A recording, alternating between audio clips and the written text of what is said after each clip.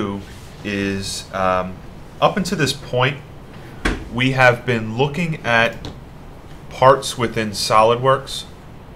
All right, from the sense that when we go File, New, we've been dealing with parts. All right, parts we should know are single entities or single components.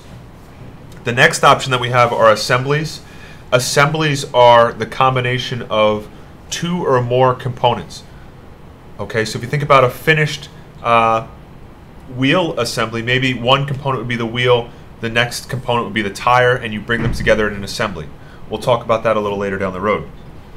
The next and final piece are drawings. And drawings, if you take a look here, are two-dimensional engineering drawings that are used for representing a three-dimensional part or assembly.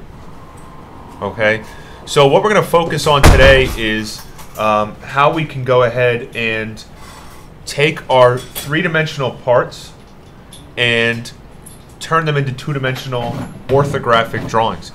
The first step to that is we need to create a title block. You remember when we first started our drawings by hand on our boards, we had a 1/4-inch margin that went all the way around. We'd have our name inserted, so on and so forth. So what I'm going to do is I'm going to hit Drawing OK. And if all you see are these couple options here, A1, A2, A3, A4, so on and so forth, uncheck Only Show Standard Formats so we see all these other drawing sizes. If we click on A, ANSI, we have the ability to go all the way from A, B, C, D, all the way E, so on and so forth. Our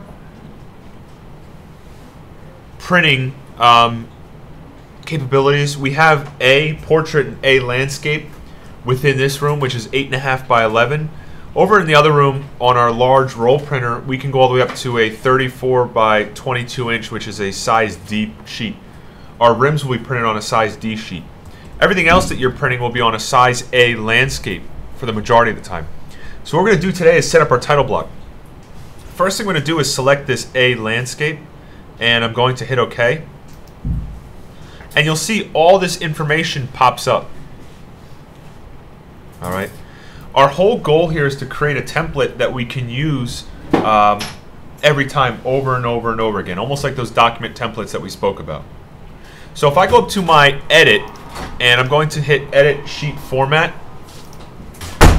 what we can do is start erasing this content just as if it were any other line that we've been working on. And that's crucial. Make sure you're in Edit Sheet Format. If you forget that step, you're not going to be able to edit any of these lines. So I'm going to click on Edit Sheet Format, and now I can take my sketch tools like my trim entities or whatever it might be and simply trim out all this nonsense. All right. If you take a look at a lot of this stuff, like this proprietary and confidentiality statement, this would be for if you worked at a large corporation, let's say like Pratt & Whitney, where the information contained in the drawing could be vital or critical to patents and so on and so forth like that.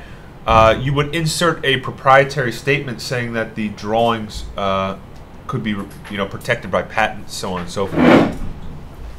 On the same hand over here, you're going to have who the drawing is drawn by, but in terms of engineering approval, manufacturing approval, quality control, we don't need that for our particular instances. The other thing we want to do is we want to start altering and modifying this title block to meet our needs. So with that said, you're going to use your drawing tools as well as simply modifying the text that's here, clicking on the text, dragging the text. We can double click on the text and modify the text to go ahead and get a customized title block. Okay? Now, what I want this title block to look like is like this. Okay? Where over on the far left, we're going to have Summers High School Engineering Graphics with our Spartan Head logo. We're going to move over to the title of the drawing. Material and finish. The material and finish would be, let's say if you were working on our wheel assignment here, material could be aluminum for the wheel, but then you could have had a black powder coating or something like that. Size A is referring to the sheet size. A scale of 1:1. In our rim assignment, obviously we're not going to have a 1:1 drawing, So we might have that, 1 to 5 or whatever it might be. Drawing name would be the drawing name, and then your name is going to get inserted here.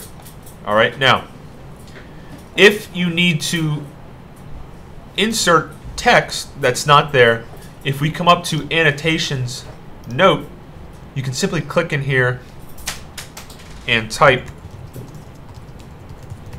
whatever it is that you need. Remember, when working within technical drawings, all text should be uppercase. So please make sure that all your text is in uppercase. It is critical to know that all dimensions are in inches, so I'm going to go ahead and get this inserted into this title block somewhere too. Alright, so I'm going to take this and I'll slide our title over. Material and finish will slide over. Let's try bringing this down. And I'll insert another line right here. Alright, that will allow us to get this title block laid out like such. Alright, so what I want you to do today is you're going to take the time to modify the title block of a size A, which would be this one, and you're going to get it modified to meet our requirements, which will look like this. Alright, make sure you're using edit sheet format to get your title block to fit into these parameters. Alright, we will ultimately start inserting our views in here. When you're done editing this, you can simply edit sheet, so all the rest of this will gray out and you can't modify it anymore. It becomes your template. And then we can file, save as, and let's call this Kozlowski _ title block A. Okay? And however you want to name this, but that way I can go ahead and save this, and anytime I go to pull up a title block, I could open this, my title block's there, and I could start inserting my views right away. In the next lesson, I'm going to show you how to start inserting views into here and start dimensioning this so that you could ultimately start printing this stuff out and submitting it via two-dimensional orthographic projections.